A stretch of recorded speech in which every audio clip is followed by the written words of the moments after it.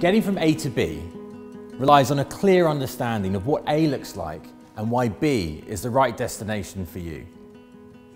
You'll also want a way to course correct as the journey evolves.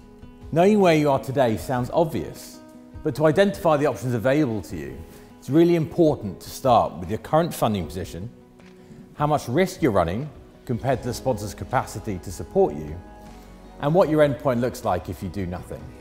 Once you have a clear picture of where you are now, you can set a funding goal that reflects your current circumstances and begin plotting a path towards achieving this.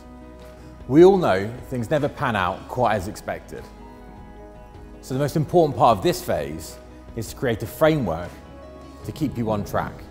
That keeps you accountable, allowing you to make the right decisions at the right time and determine the correct combination of time, investment returns, and contributions to solve any funding problems.